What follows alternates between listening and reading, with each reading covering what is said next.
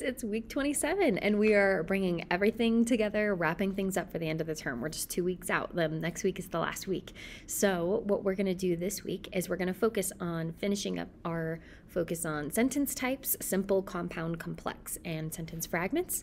So, I have a review activity for you to do as well as a final quiz. You cannot retake the quiz, you can only take it once, and I will not be offering any options to make it up if you don't do well or get the score you want. So, make sure you're prepared and do the review activity I have, so you can do well on that and get the grade that you want.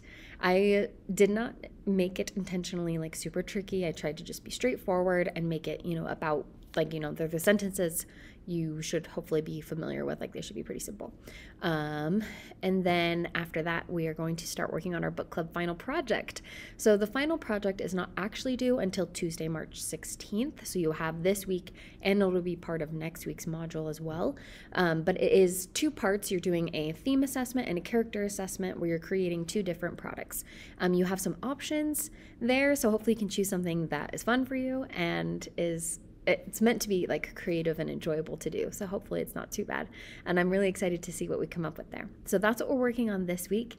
Also, don't forget to do Writer's Notebook 17. And then also don't forget all late work for the end of the term is due March 16th, Tuesday. So this week's stuff is all going on this term, as is the book club final project, but what's on next week besides the book club final project will be going on to term 3. So there's that to keep in mind.